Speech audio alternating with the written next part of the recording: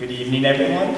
My name is Carl Humble, also Carl with a K, or Kangaroo Carl, whichever one you would like to refer to me as. And we are here representing Cindy's healthcare industry class. And we have a very special community project we would like to share with you. And we brought in a very special panel of guests to help us out. So, first on our panel is Larry Litzball. Hello, everyone. I'm happy to be here today. We're glad to have you, Larry. Next on our panel is Tommy Tubesock. Hey out there, good to be here in the Bluegrass State. Glad to have you. Representing South America is Maria Casatine. Hola, Maria. Hola, Carl. ¿Cómo estás? Muy bien, Maria. Fourth on our panel, fresh from a game of soccer, is Sally Soccer. Hey, sports fans. Whoa, that's some strong cologne you're wearing there. Thanks, Carl. I call it Eau de Chingard. Well, it certainly is a powerful scent. And next on our panel is Lefty. But you need to be careful because she's awfully sad today. So before she comes out, let's give her a big round of applause.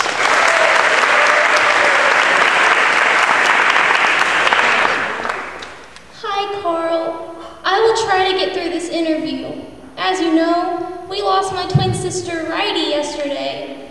There we were in the dryer, and then, poof, she disappeared. I'm so sorry to hear about that, Lefty, but we have a bigger problem on our hands. Right now, the homeless population in Louisville, Kentucky is growing every single day, and we need your help to help them out.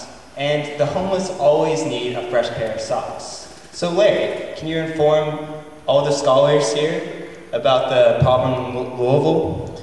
Sure, Carl. Right now, there are more than 6,000 homeless people in the state of Kentucky, and more than 1,500 right here in Louisville.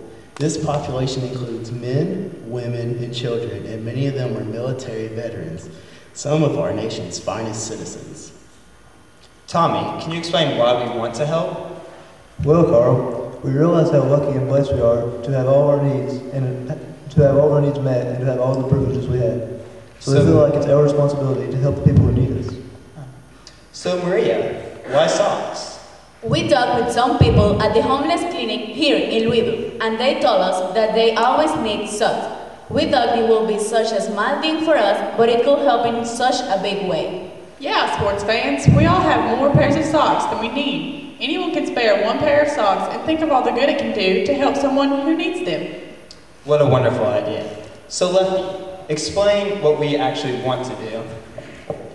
Glad to, Carl. On Monday and Tuesday, July 4th and 5th, we will have collection baskets at the entrance to the cafeteria during lunch and dinner. Bring in a new or gently used pair of socks for a woman or a man and toss them in. You can pick up an extra pair on Family Day to bring back to campus with you. Amazing idea. What better way to celebrate our country's birthday than to help an American brother or sister in need? So everyone, please, please, please, bring in a pair of socks on July 4th or 5th. And let's give one last round of applause to our panel,